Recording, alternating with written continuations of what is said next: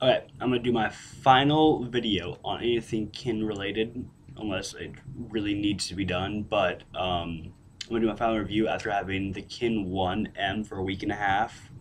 Okay, overall, I do still like the phone. It is easy to put in my pocket. It stays there.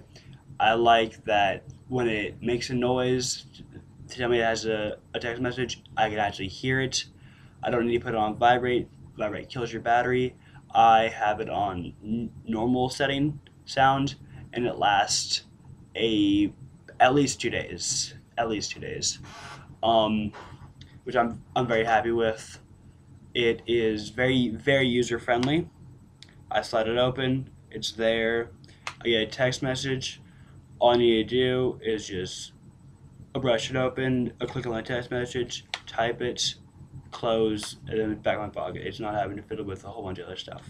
It's very user friendly. I love the threaded messaging. I have pictures for all my friends and my contacts, so I just have a picture next to them and I type, and it's just so simple. The um the emoticon slash smiley button, I use it all the time. It just pops up there. I just quickly click on what smiley face I want to use. I don't have to go push the green button. The green button is made so you can use the numbers or the keys above it in green. So I don't need to click on the smiley face. I just click the smiley face button and I'm done. If you want to go to a contact really quickly, just start typing. And then it'll take you right to a contact if you want to call or whatever. Super simple, super easy. I have my favorites all set up, and everyone has pictures. It's just so simple. Just click on the person, and then just type, and just click whatever one you want to call or whatever. And I love this setting. Oh my goodness. Okay. Right there, there's two little dots. I think you probably can't see them. You can't see them, but if you're in the proper light, you can see them.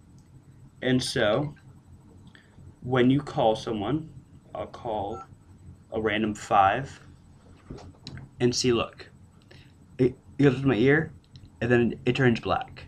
And we take it away, it goes back on. So you're not cheek dialing anyone, and it is amazing that I can do that. It's that's a really good feature. I really like it. The Zune feature, I have my iPod with me all the time, and so like at school, I don't really need to use it. But today, I went down to Seattle, and I was at the Fremont Market, and I was bored waiting for the bus. I wanted to listen to some music real quick, and I busted out this. I had my earphones on me, and I had music right then and there. It's it's good quality for whenever you don't have your iPod with you. Um, what a web browser. I used it mostly to go on to Facebook to find a quick picture of a friend that I can use as their contact. But like when I'm at home and I'm laying in bed about to fall asleep, and then someone tells me like a funny YouTube video I want to watch, I'll just go on YouTube real quickly and just like chill in bed until I fall asleep and watch a few YouTube videos. It's easy to do, and it actually works. Other good features about it, besides that it's so user friendly. Actually, I'll add on to how user friendly it is. Let's say you're texting someone, blah blah. Just go to recents. You can go back to music and pick a song that you want to watch, a song that you want to listen to, and then after you pick a song, you just click there and go back to messages really quickly, super easy.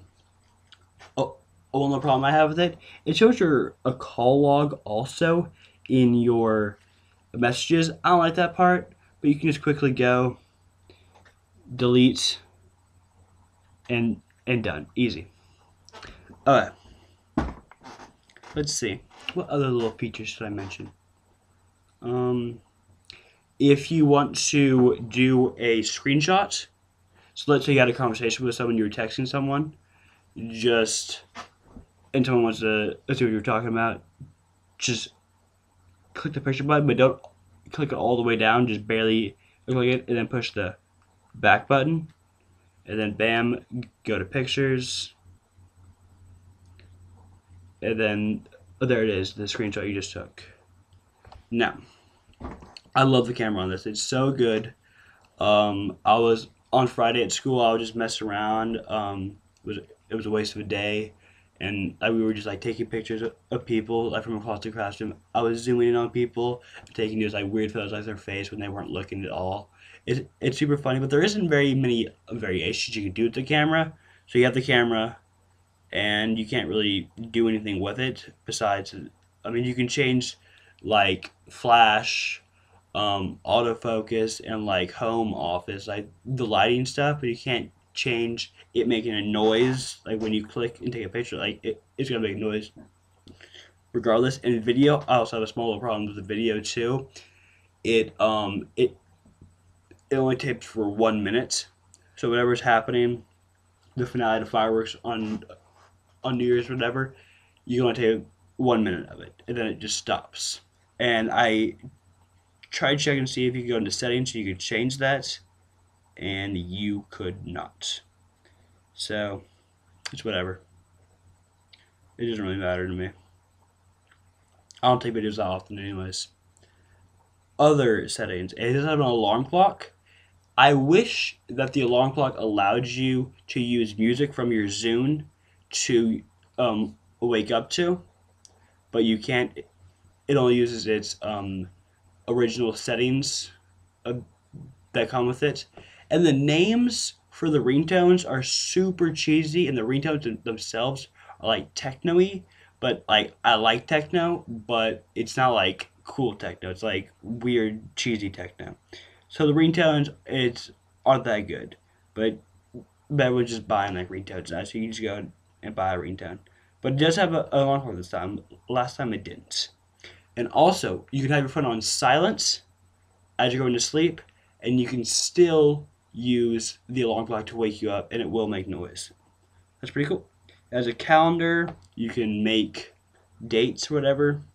I haven't done anything. I don't really need a calendar. I know what day it is. I don't really got much to do.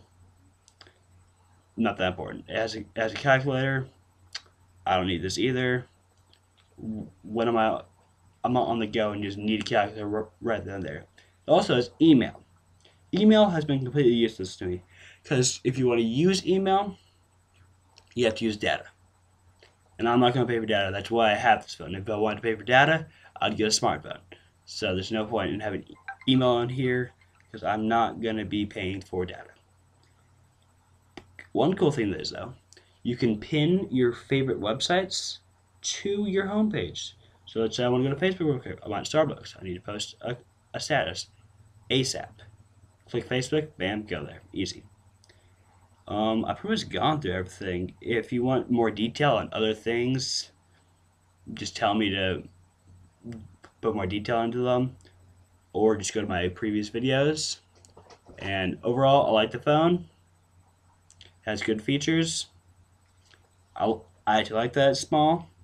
I haven't gotten too many people saying, "Oh, it's super gay," because when you open it up, it's the exact same size as any other phone, like a BlackBerry, the curve and everything. It's the same size as it's sitting like this. It's the exact same size. So it's no big deal about the size.